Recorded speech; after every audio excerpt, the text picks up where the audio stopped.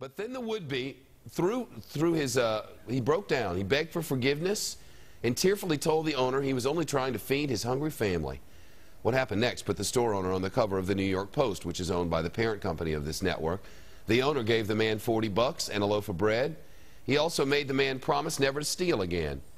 And then they prayed together and shook hands. The store owner is with us now. Mohammed Sohail is with us and live from, where are you today, sir? Good, good. How you doing? Good. Live from Babylon on Long Island, New York. Man, you know, big ups to you. I can't imagine that if I'm the guy behind the counter and a man with a baseball bat comes out, that I'd end up on my knees praying with him and giving him a loaf of bread. How did this happen? The happen is, I'm ready to closing the store, and the person came inside and do some paperwork that times. And that surprise for me is come with a baseball bat and he tell me, give me your money, give me your money. I say, oh, that's surprise for me. I say, okay, hold on, relax, take it easy. He say, hurry up, give me your money. I say, okay, let me give you the money. And I take my gun and put it to the person. And but that gun didn't have any bullets in it, did it? No, no bullet. I tell him, drop the weapon, get down. And then he, you know, he sit down on the floor. And I come to him, and he's starting crying. He's starting crying. He say, please, don't call, please, don't shoot me. I'm sorry, I have no money, I have no bread, no nothing eating. I had a whole last week.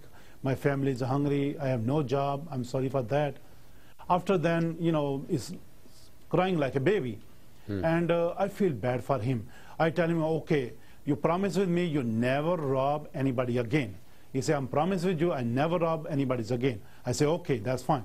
I go inside, I open the cash register, take $40, go back, I throw him the money, I tell him, take the money, go home and take care of your family. And when the person see me, I do a nice job with him, everything doing good. He very impressed to me. He say, I want to be a Muslim just like you. I say, you want to be a Muslim just like me? You sure about that? He said, yes, I want to be a Muslim just like you. I say, okay, put your right hand up. He put the right hand up. I say, La ilaha illallah Muhammadur Rasulullah. He tells me same thing. And then I shake his hand and I tell him, take this bread, let me grab the milk for you.